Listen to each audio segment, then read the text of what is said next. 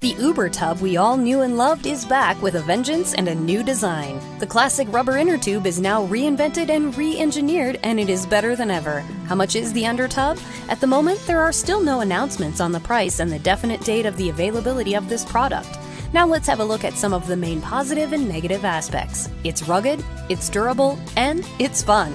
It now comes with a new valve design that shortens the time it takes to inflate and deflate it, so you get more hours of fun from it. Another plus is that it's not just for summer, since you and your family can also use it for sledding during the winter. Here's our conclusion.